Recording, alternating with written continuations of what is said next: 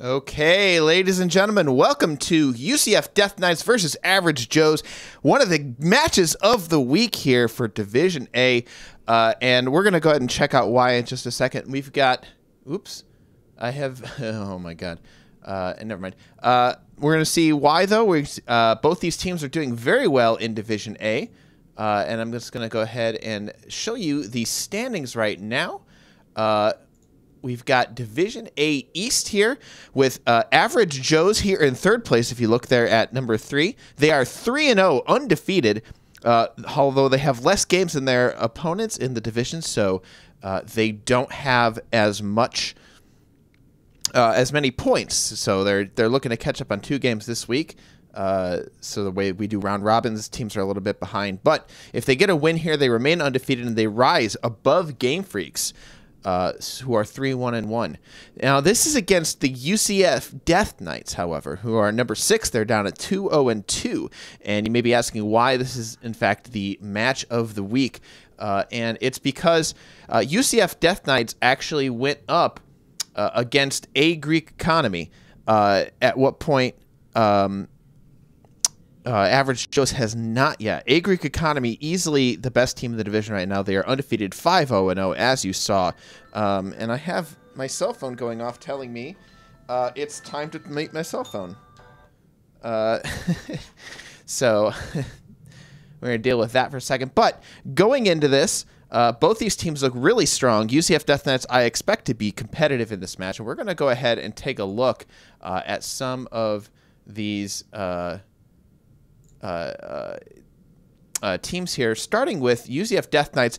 We saw them face Crisis Management there, which is number 4, and they played excellently against them. So I expect UCF Death Knights to start rising in the standings. So let's take a look why. We're going to look at the match here between UCF Death Knights and Crisis Management.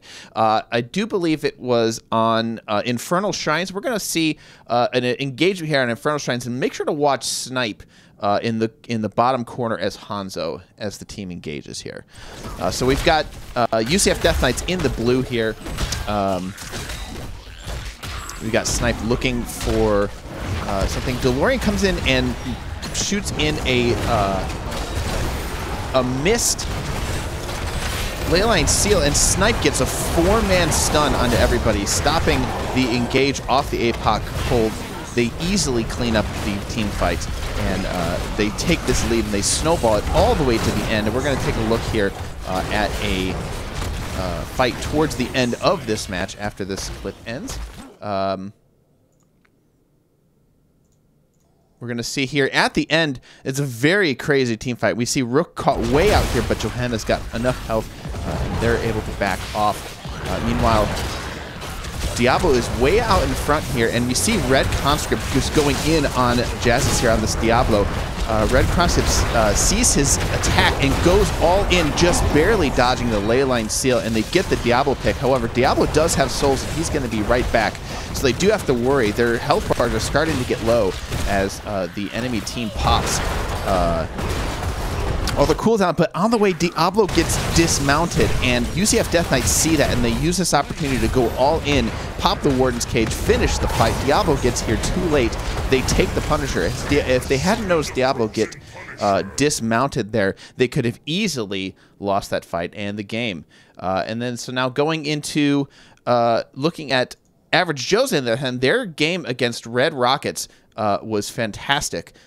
They played excellently well. They were able to punish them in a lot of ways. So let's take a look at the first clip here. We've got Average Joes on the red here, being zoned out, but a Junkrat mine on the Stukov. He's able to find a kill immediately. The Stukov put his silence down. I'm going to go ahead and play that again after this clip here. Watch the Stukov and Ector. He puts his silence on right there, and we see a mine goes off and sends him into the back line. Immediately, excellent mine there by Randall Cast. Attacks 1K, gets the kill immediately. So, taking a look at the second clip here, we're going to watch Tax here on this replay. This is from the Tracer's point of view. He tries to get a kill, but she has the blinks away. She still has a recall. Now, this is from Real Murphy's point of view. Tax is going to see another opportunity here as Tracy steps up. He goes in, gets the flip, and deleted before she even hit recall. So that's the sort of scary power of Diablo coming out from Tax 1K and Average Joe's in this matchup. So we're going to go ahead and get started here.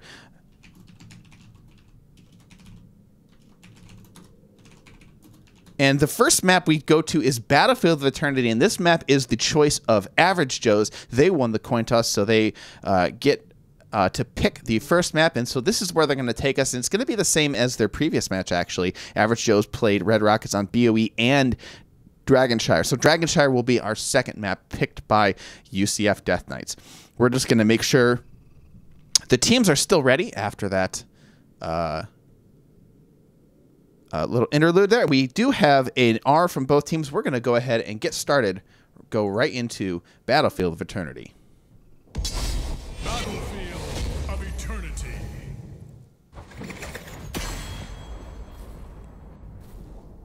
Okay, we're going to see just what they pick here. The Division A meta has been pretty solid. We've got Garrosh, Phoenix, Maev, Johanna, Medivh, all being very popular picks here. So, oh geez. Oh my god, I don't have my delay on. All right. I don't have my stream set right. All right, I'm gonna fix this. We're not gonna miss a thing.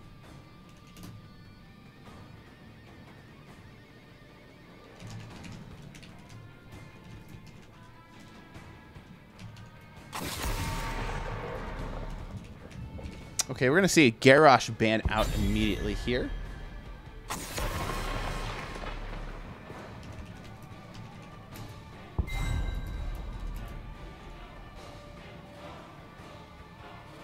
Okay, we're going to update the title here, and we're going to go ahead and I will be right back.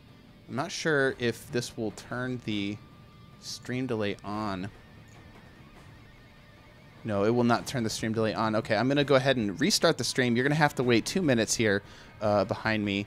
I was so wondering why people were responding so quickly. All right, so stay with us. You're going to still catch the whole game, but it's just going to be delayed a little bit.